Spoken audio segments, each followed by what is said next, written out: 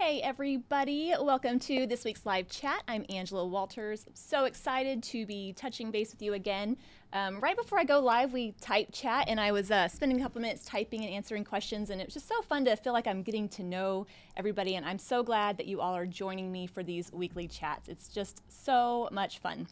A couple things. Next week there will be no live chat. So no live chat next Thursday. Almost every Thursday I come live and talk about quilting, but next Thursday right before Christmas, I am sure I'm going to be doing some mad dash shopping because I'm not quite done with my holiday shopping. But I will be back on December 30th. So I'm looking forward to picking that right back up and diving into more quilting. If you ever wonder where to find the live chats, you can always go to my YouTube channel and there is upcoming live chats. There's links to them there, but they're always on Thursday at 3 p.m. Central, so very much fun. A couple other things real quick before we get into all this stuff. If you ordered a feather meander training wheels kit, I'm so sorry, we're waiting on fabric. It should be here any day, and as soon as it comes in, we'll send it out. So thank you for your patience on that. And if you like any of the free quilting diagrams, any of the videos or tutorials, I hope that you'll give the video a thumbs up because that just helps other quilters find it as well. I totally appreciate that. And for anybody that was in that crazy storm weather pattern that took up most of the U.S., hope everybody's doing well, and I hope everybody is enjoying the holiday season. I know this is one of my favorite times of year. All right, and since it's my favorite time of year, I thought let's do a free motion challenge while we're at it. So we are past halfway of our Fabulous Feathers Free Motion Challenge. We only have 2 more videos left. Isn't that crazy? I feel like we have been talking about this video series for a long time, but we're finally making progress and coming close to that finish line.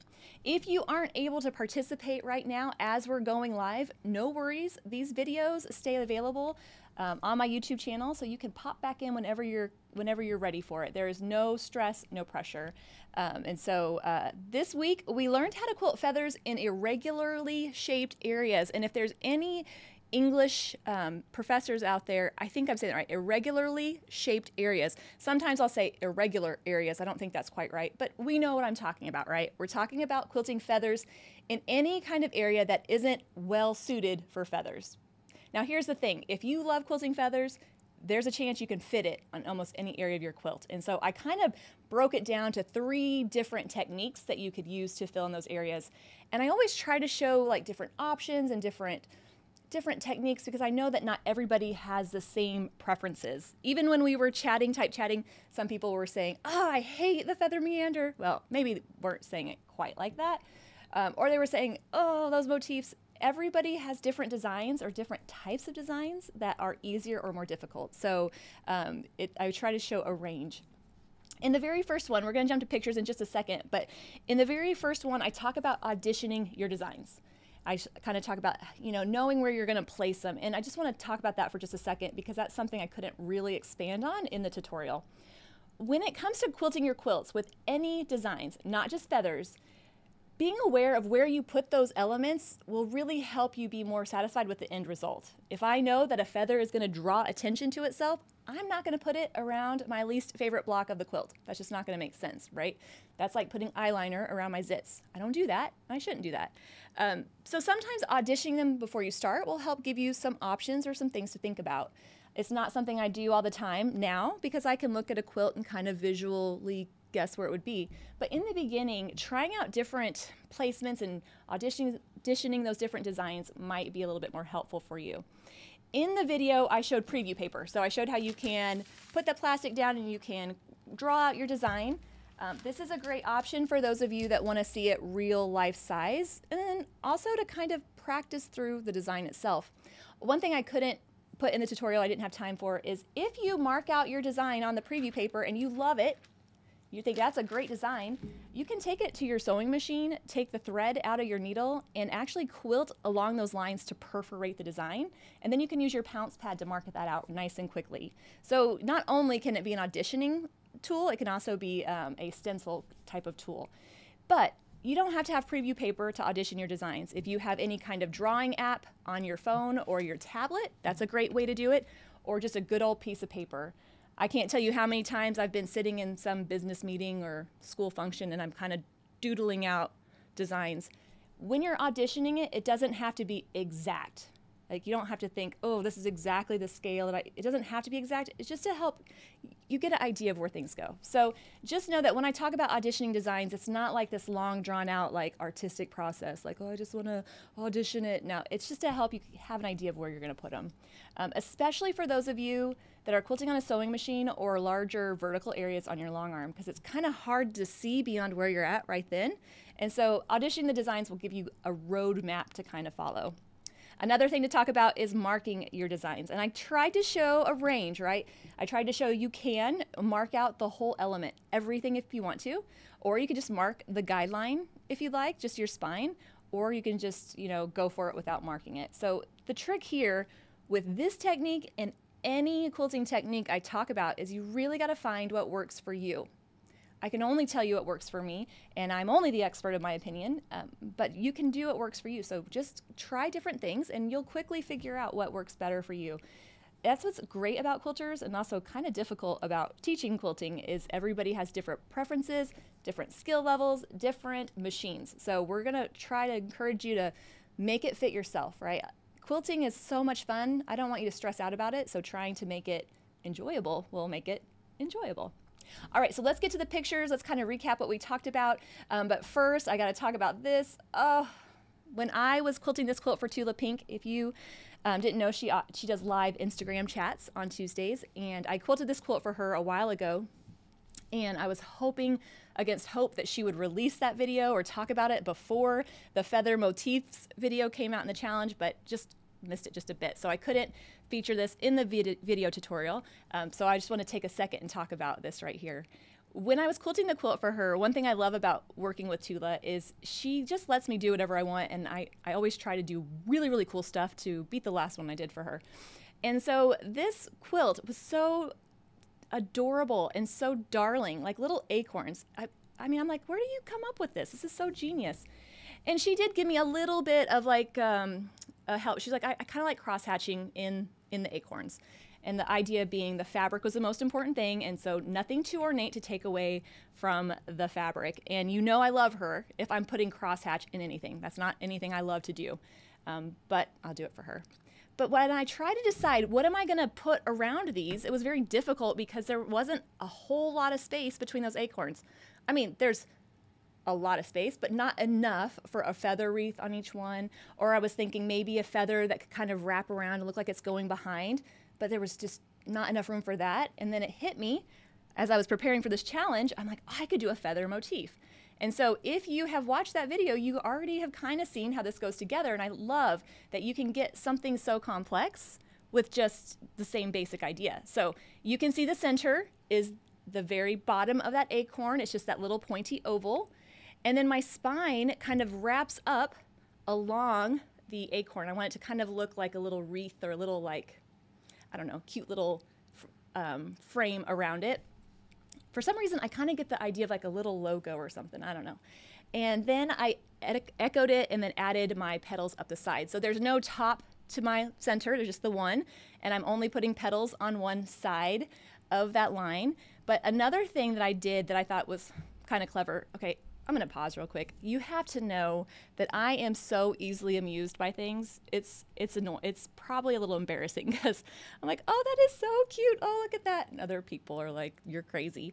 But I love how at the top, I kind of ran out of spine, and I didn't have enough room to really make that spine go all the way up around the acorn because of that cute little stem. So I quilted the last few petals as though they were going behind the acorn.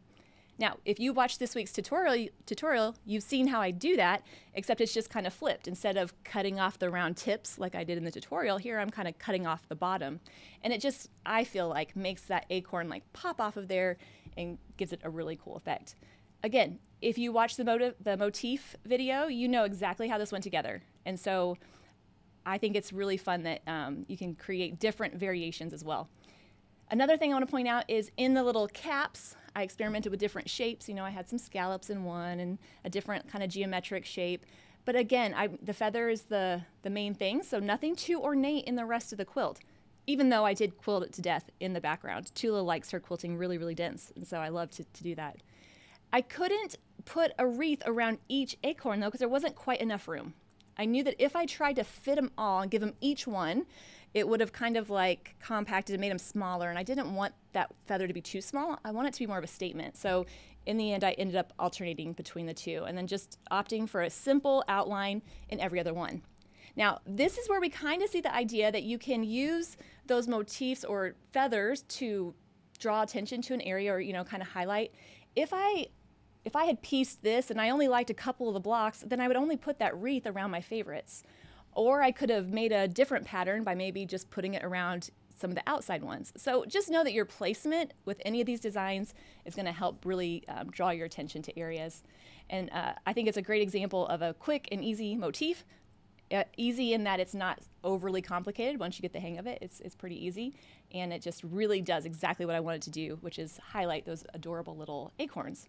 So again, I know it doesn't fit with this week's chat, but I just wanted to show that because she finally did it on her live video, and I was so excited to talk about it. And she was so sweet. So I had to thank her for her sweet words. All right, let's go back now to what we're supposed to be talking about, which is this week's free motion challenge video, quilting those feathers in those irregularly shaped areas. And again, 3 different techniques. And so this was the biggest section that we're going to quilt in the whole challenge. And there's a lot of quilting here. And so just take your time, have fun with it. There's no stress about getting it done by next week. I mean, Christmas is coming up. I know we're busy. But I wanted to talk about how can we fill in anything that's not our standard square, rectangle, something that's just a little different. So I actually have some quilted samples, and we're going to talk about the different techniques. So the first one was, instead of trying to fit a long continuous feather in the area, we're going to break it up into sections. Easy, easy technique. If you know how to quilt a feather, then breaking it up into sections is perfect, especially for those of us that are on those sewing machines or those small-throated machines. One of the questions that was asked in the live type chat was, how do you get the hang of quilting on a sewing machine and having all this, quilt? Well, handling an area while you're there makes it a lot easier.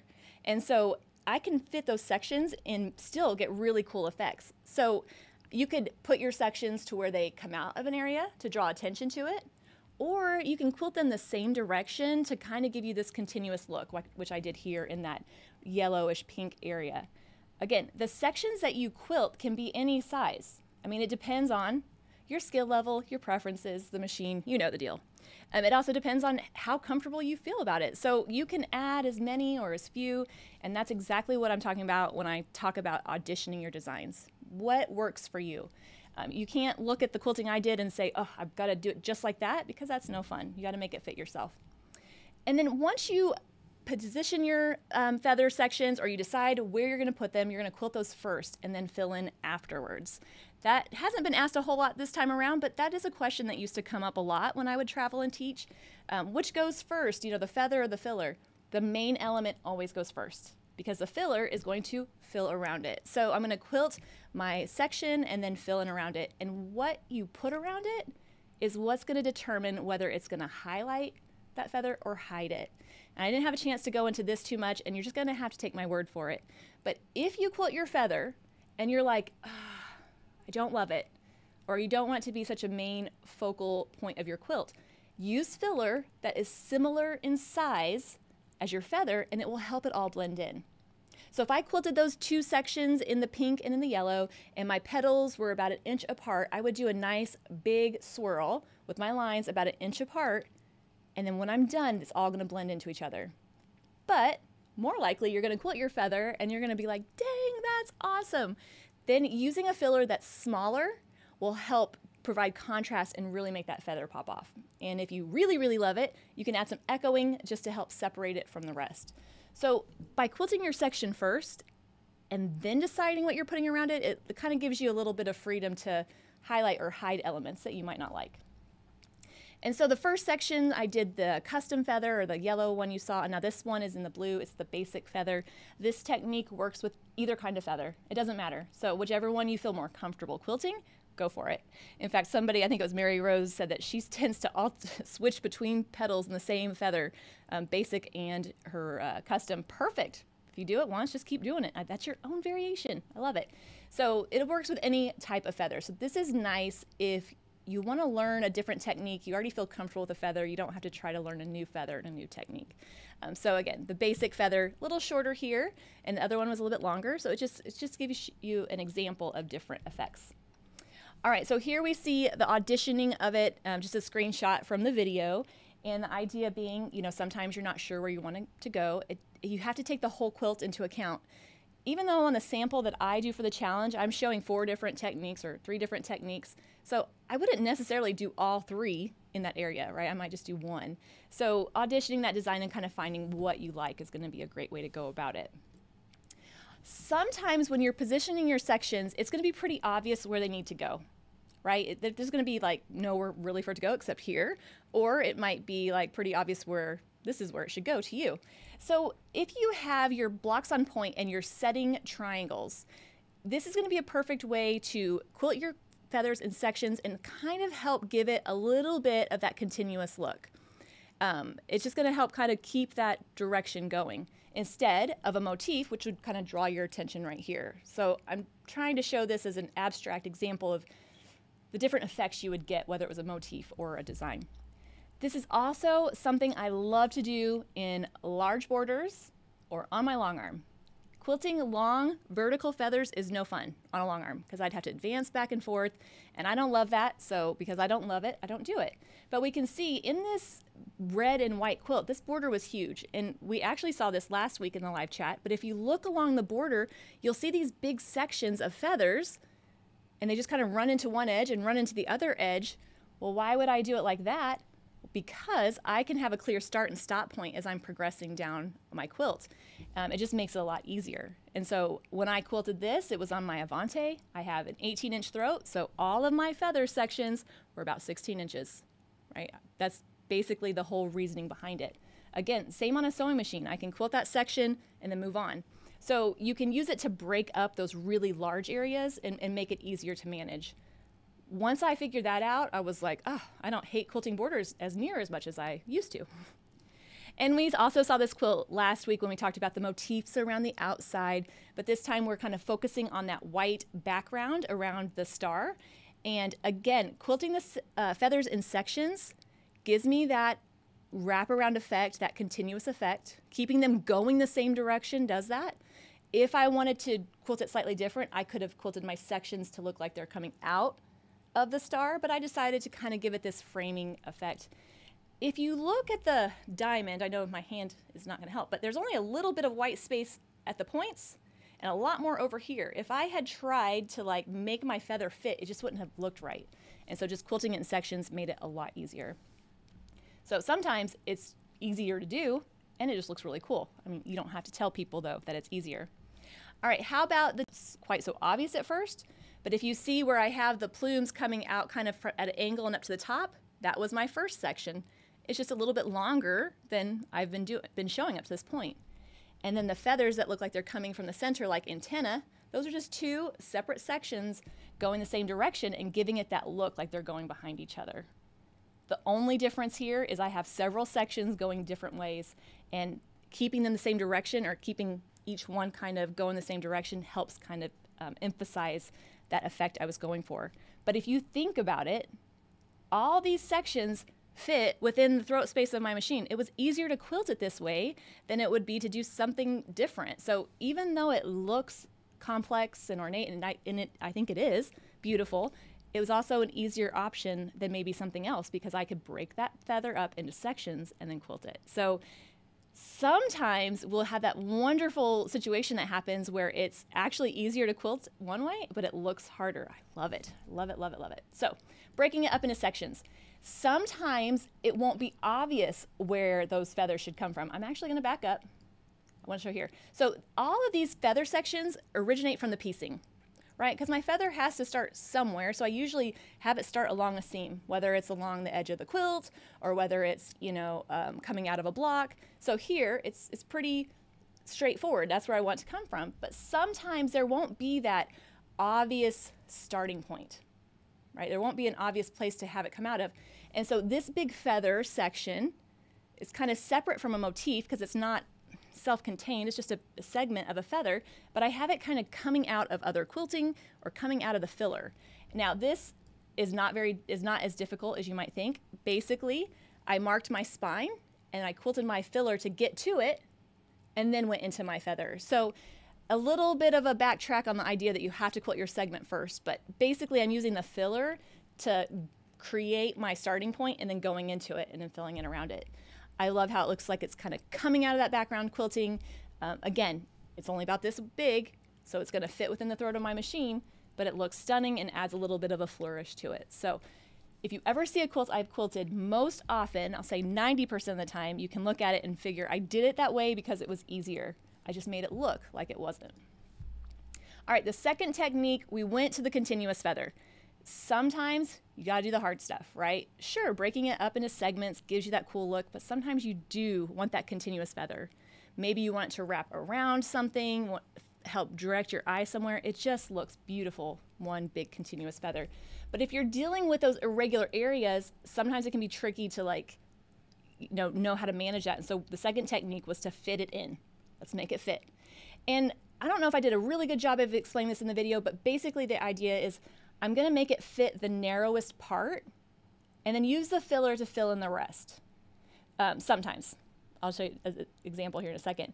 But the idea being that I'm going to make it fit the narrowest part. So this is really going to work best in background areas or irregularly shaped areas that don't have extreme differences in width. If I have a lot of really different widths, if I take the narrowest part, then I'm going to have just a puny little feather. So it's going to be something where that irregular area isn't drastically different, but just enough that it's kind of a pain. So I showed in there how you're going to quilt your spine and you're going to add your petals. The one, I won't say drawback to this, but the one thing to consider is I'm working my way along the whole quilt for one line. And so sometimes I won't pick that option because I don't want to have to advance my quilt or reposition for one line. So there's variations that you can create. I won't go into that, but just know that if you decide to put it in there, it's going to look stunning and it's going to be worth the effort. So just know that that's kind of the difference between the two. I was trying to think, where would you use this? I want to show real life examples because it might be hard to think, where would I actually put that? I would use a feather that fits that irregular area if the irregularly shaped area is part of the quilt. It's an area that I want to highlight. It's not just the space in between two different designs. It's a component of the quilt itself. And this was a perfect example. I had quilted this quilt. It's the Ditto quilt pattern by Julie Herman of Jaybird Quilts. And it's pieced to create that irregularly looking area. The difference here is I just quilted the petals so that they extended all the way to the edge. That's definitely an option too. You don't have to, keep it the same size. But I could have just quilted it one size and added filler. So you just know that this is perfect for areas that you don't want to necessarily it's a highlight, it's a central part of the quilt. So an example there, and just a little bit closer. So a closer picture. Again, the feather just fits that area. It kind of highlights that irregular shape. And I love that kind of element. On alternating it with an easier design, because let's be honest, that space in between the two feathers is a little too small for a feather, so I just did a wishbone or a ribbon candy. So that would be a good option. Another option to use this technique is if you're filling in an irregularly shaped area that is jagged around the edges. I had a really hard time saying that correctly when I was filming. I'm like, it's just a jagged edge. It's not, this shape is mostly rectangular, but it's a little jagged around the edge. And so keeping the feather to the narrowest size and then using filler just helps kind of even that out. Because it's difficult to try to quilt a feather in all those sections. It can be done, and I have done it, but sometimes you want to just take it easier on yourself and use filler to fill in any of the gaps. If you think about it, that's kind of the whole secret to anything I've ever taught. Just make sure there's no gaps, use the filler design to fill it in. And by the way, right before I went live, a lot of people were type chatting fillers for the next challenge. So they're requesting that. I think that would be fun. We can do fillers from A to Z, or just a ton of fillers. So I did see that, and I'll definitely have to do that. All right, and then a little bit closer. Again, same feather, same idea, but just any of those gaps, I'm just filling it in. Now I did a dense back and forth line because I really loved making that feather pop. But if it was less of an element, or I didn't want it to, take away from the fabric, then I could have just done something different. And you can actually combine the two. Now you're like, dang it, I don't need more things to think about, but you can. You can quilt it in sections and fill in that irregular area. And this particular quilt features my second ever fabric collection, and it's called roots. But anyway, in the light green, I quilted the feathers. They're actually in sections. I know it's hard to see. This is an older picture, but it's kind of quilted in a section, but it fills that irregular shape, that kind of hexagon shape, and just draws attention to it. So again, another example of when you'd want to fit in that feather. So that was technique number 2. But then we did my favorite, my all-time favorite, technique number 3, peekaboo feathers. And the idea being they kind of disappear and come back, like peekaboo, which I thought was super clever until I had to say it when I was filming, and I'm like, this just sounds weird, but we'll just embrace it. So the idea being, if you have an area that has drastic difference in widths, and quilting your feather smaller and bigger will be distracting, then you can make it look like it's going behind something. It is actually a lot easier than you might think. And I was asking during the type chat, like, did you think that was easier than you thought? Like, it seems like it would be difficult, but basically we're just quilting part of the petal and using traveling to get to the next. The hardest part is envisioning where it would come out of. So the idea being we're not quilting the whole petal, we're just quilting part of it, and it's going to give it this look like it's going behind that element or like it's disappearing. Such fun. I think it's kind of like a party trick because it looks difficult, but it's not. All right, this is a couple of screenshots from the expanded resources PDF. So I kind of break it down step by step in the expanded resource because I know that it might be hard to visualize when I'm actually quilting it. But the idea being, I'm going to mark my spine and I'm going to mark my guideline that echoes it a couple inches away. You could mark all your petals out if you want, or you could just mark the guidelines. It's up to you. But then I'm going to start quilting my petals so that they extend all the way to that line. But where that line runs off the edge is where I'm going to quilt along my line, and then I'm going to stop, travel, and come back. So you can see in that dashed line, this is where the feather petals would be if I quilted it all the way to that line, but since I'm stopping at my seam, then I'm using that traveling to bring it in. And here you can kind of see a little bit closer. Now, the one thing I want to point out, see a little arrow, if my feather just comes off of the edge a little bit, you're not really going to notice. I'll just quilt it like a regular petal. So it doesn't have to be like so strict to that reference line. We're gonna make it easy on ourselves. So you can definitely have a little wiggle room there. It might feel like when you're this close to it, you're like, oh, they're gonna see that. I'm telling you, when you step back, they're just gonna see that overall effect, I promise. And so it's a fun and easy way to do that. And then here you can see once you take away the quilted line or the marked lines, then you have that feather that looks like it's going behind the area. Here's the thing I would suggest. If you're wanting to try this and you're nervous, because it's not quite like what you thought, just try a couple. Start quilting them like they're going behind, and if it feels a little too overwhelming, just go to your regular petals. Quilt them to the edge of the area. You can add just a few that peekaboo and see how you feel. It doesn't have to be something you have to commit to for the whole feather. So don't stress yourself out about that. This is actually the first quilt I ever quilted with this technique. So this was Spiked Punch by Tula Pink, featuring, I think it's Nightshade fabric collection, but this has been a long time ago. And there was a lot of drastic widths to that background area. She had specifically requested creepy feathers. And I'm like, well, the creepy part is I don't know where to put them. There's not a lot of background area. And that's why I thought I can just make them look like they're peeking in and out. Now, this has been, I think, 2012. It's been a long time. So this is the only picture I actually took. So you're going to have to kind of look real close. But the idea being I have my spine, I quilted my petals out, and then just use traveling to come back to it.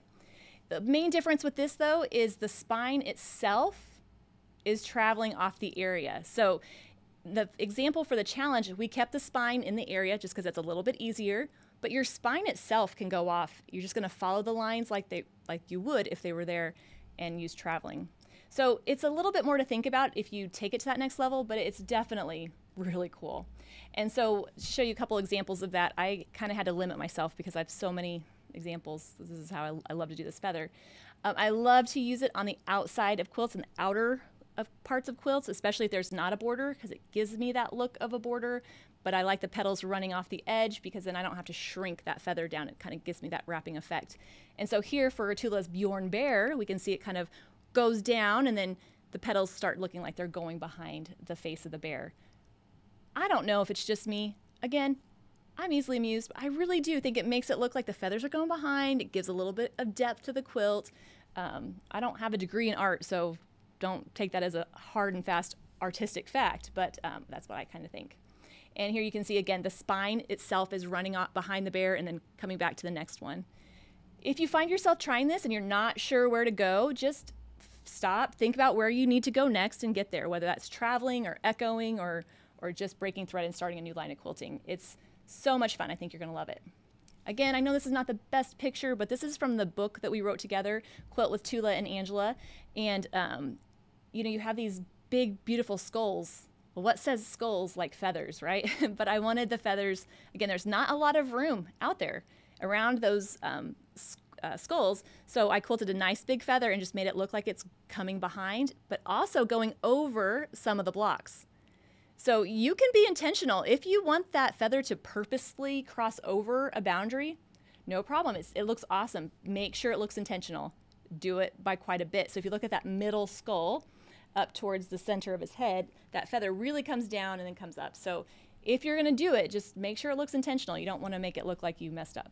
So you can make it go over and behind. You can do all sorts of things. It's like a choose your own quilting adventure.